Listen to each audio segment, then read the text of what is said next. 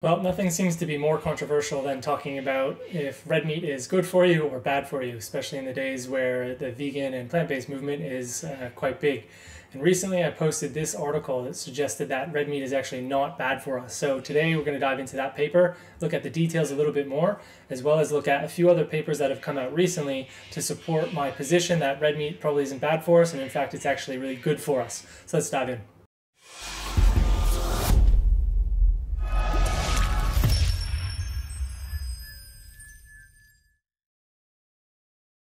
All right, so this is the paper that was referenced in that article, which was posted in Nature Medicine. So not a small journal, it's actually quite a reputable journal, and the title is Health Effects Associated with Consumption of Unprocessed Red Meat, a Burden of Proof Study. And the Burden of Proof study is interesting because they're leveraging new ways of looking at research to account for confounding variables and different things in this paper. So that's an important thing to look at.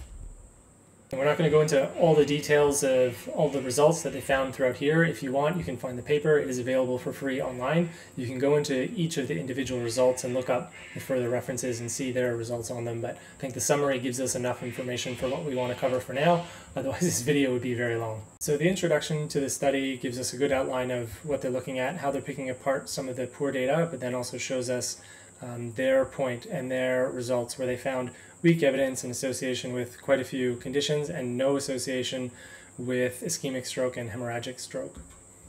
And in the beginning here, they're really pointing out how a lot of the data is quite heterogeneous and it's very mixed. Some studies, obviously like the Eat Lancet and some of the studies being shown by World Health Organization, are showing that eating meat may be associated with disease. But yet when we look at the studies in more detail, there's a few issues. There's a lot of ambiguity. Some show no significant relationship between red meat.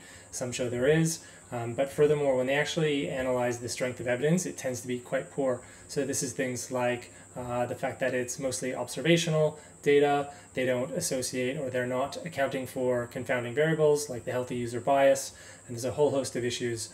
They even point out at the beginning here that a lot of the methods that they're using for statistical analysis, when they're looking at a lot of the intakes of meats using a log linear relationship, may actually not be a very good way of analyzing this type of data. They may overemphasize the potential results, negative results associated with eating meat.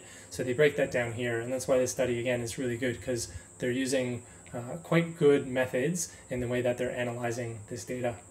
When we look at the methods, again, this is a systematic review, so they're looking at a whole host of papers, so trying to get as much data as possible. Again, higher quality of evidence here. They found 55 reports met their inclusion criteria, which had information on 37 prospective cohorts, and in total, they looked at, each study ranged from 639 to over 500,000 in length of follow-up, and ranged from 4.1 to 32 years, so quite a lot of people and quite a long time, so good quality evidence again. And then what they did is they converted their risk for each of those into the risk outcome score. So that's the score of 0 to 5, which we'll look at a little bit later in the paper to show the quality of evidence. And so as we said, we can look at the table here where they've done the star rating for each of those. So we can see low quality evidence. So on that rating of 0 to 5, 2 is quite low. So for colorectal cancer, breast cancer, ischemic heart disease, type 2 diabetes, there's a rating of 2 stars, suggesting low quality evidence. So again, that's things like they haven't accounted for confounding variables, and etc. And the methods are perhaps not good in that they're observational only. So correlation doesn't mean causation. We don't have firm data to suggest that eating red meat was the cause of these things. So we need better information. And then ischemic stroke and hemorrhagic stroke, we can see 1 star. So even worse data in support of these. So again, this suggests that it's more complicated than it seems, and probably it's not the meat that's causing the disease. It's probably something else that we haven't accounted for, and we can see that when we look at better and higher quality data. So here in the discussion, this is sort of a key thing to point out, right? And this is the whole thing about poor evidence. And when we look at it a little bit more stringently, this is what we sort of find. So here they say the key finding of our analysis is that there is substantial between study heterogeneity and uncertainty for all 6 risk outcome pairs included. This may partly reflect the high degree of heterogeneity often present in the data sources used for dietary analysis, which typically comprise observational studies. So again, that's the main thing. We cannot take away from observational studies that this is causative. It's correlation only. Of course, that doesn't take away from the fact that it may be associated, but there's a growing amount of evidence now that's suggesting that meat is not actually associated with a lot of these conditions.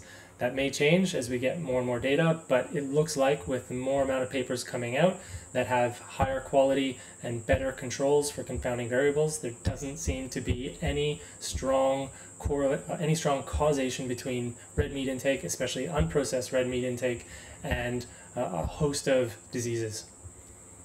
Now, conversely, here's a study that I wanted to pull out that came out recently as well, showing that meat intake is actually associated with improved life expectancy. So this kind of goes against the whole narrative that meat is bad for us.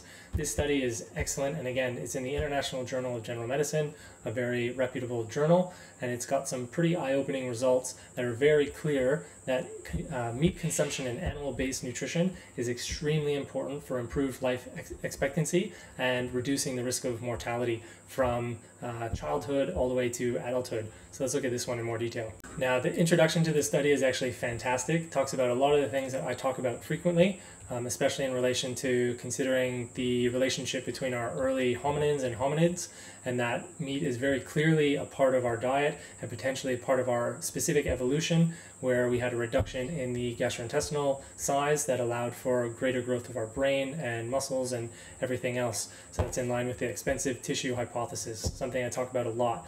So if you have the ability to, I highly recommend going through and actually reading this introduction, because it outlines a lot of those key sort of first principle concepts, which if we align our thinking with those, makes it pretty hard to argue that consuming something we've consumed for millions, probably millions of years, is bad for us. It just doesn't make sense. And they outline that extremely well in this introduction. So I highly recommend reading through it.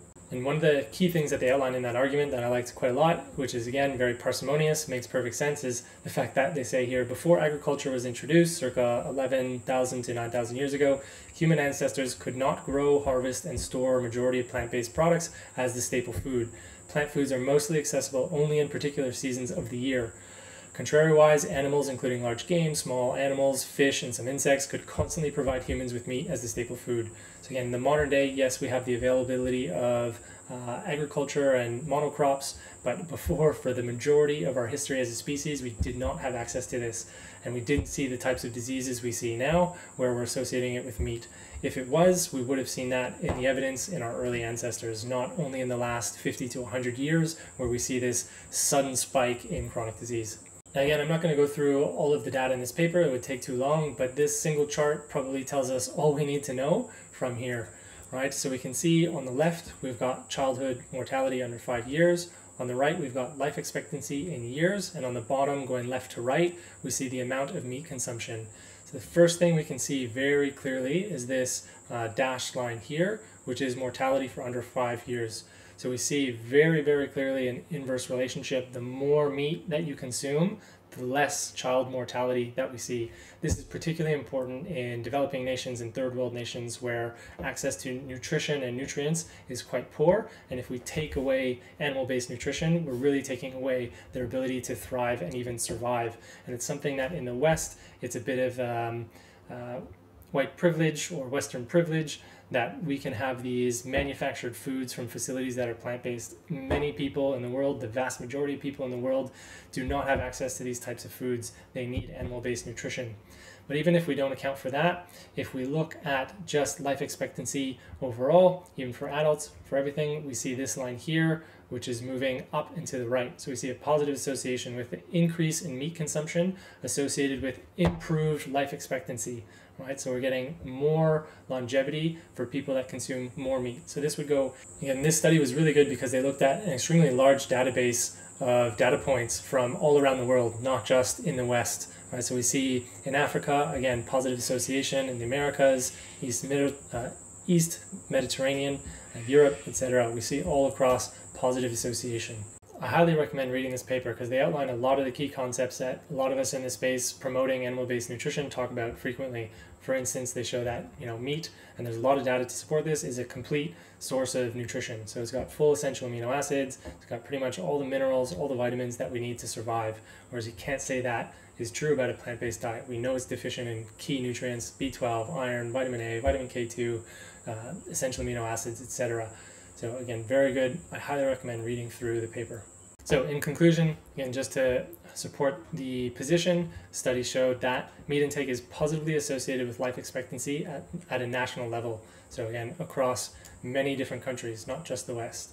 And they outline again, from an evolutionary point of view, meat has arguably been an indispensable component in the human diet for millions of years, which is evidenced genetically by meat digesting enzymes and digestive tract anatomy, as I suggested at the beginning with the change of the gastrointestinal tract.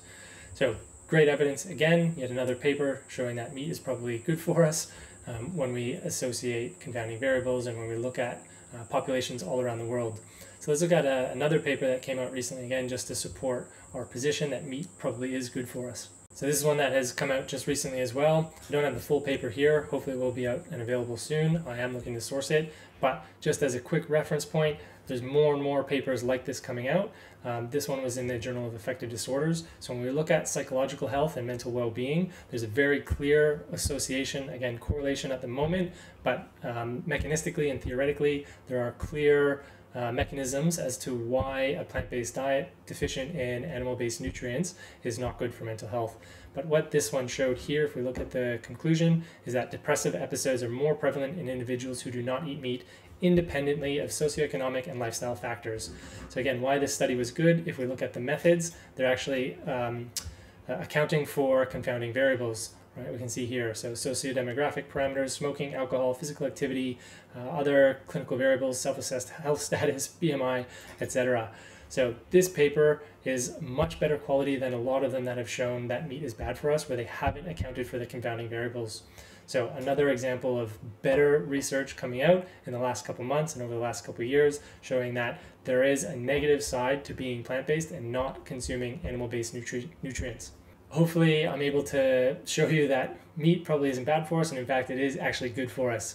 So I do promote a more well-rounded, balanced diet. I'm not necessarily a carnivore. I'm not promoting carnivore diets here per se. If that works for you, great. But what I am suggesting is that a diet that is devoid of animal-based nutrients is likely not good for us, as we're missing out on key nutrients. And in my experience, most people are not getting enough animal-based nutrition anymore. Protein is the most important thing that we need in the diet, especially if we're talking about weight loss. But now we even have evidence against longevity and mental health disorders.